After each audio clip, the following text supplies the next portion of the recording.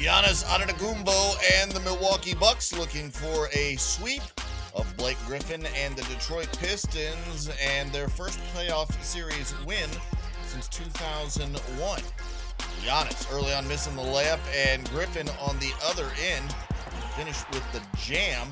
That's good, but Blake on the crash landing comes up a bit gimpy. Watch it there one more time. Detroit up at this point by 12.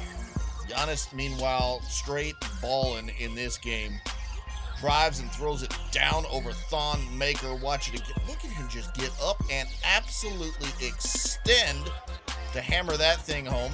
Then Giannis with a huge block on Ish Smith. Yeah, that's a tremendous block. Fans just in amazement as Giannis getting way up on that thing.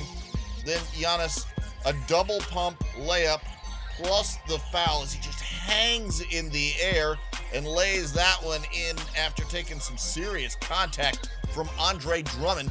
And Detroit's lead shaved to 1.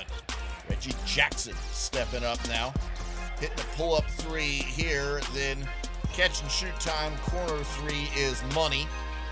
Then after a Langston Galloway miss, Jackson there for the putback stuff. Look at Reggie Jackson, 20 of his 26 points in the first half, and Detroit led it at the half by 6. Blake Griffin comes out strong in the second half, and Detroit get a game here, looking to put away the Bucks. He gets the floater, then the one-footed three. How about that? And then a little jump hook inside, and the lead is 8. Midway through the third quarter, Blake Griffin had 22 points, 6 assists on the game, but Milwaukee's got this guy, Giannis. Euro step into the basket. Then Ersan Ilyasova finds, you guessed it, Giannis just mashing that thing. Then Giannis gets the bucket plus the foul, and Dwayne Casey just can't believe what's going on out there, but Detroit's still in the lead. Eric Bledsoe playing well, driving for the finger roll, and let's update you on the score. Milwaukee has taken control. There is Bledsoe again on a little layup, and then Giannis going to Bledsoe. He steps right into a three. He had 16 on the game, and Milwaukee up by 13. Later, Giannis putting him away with a three.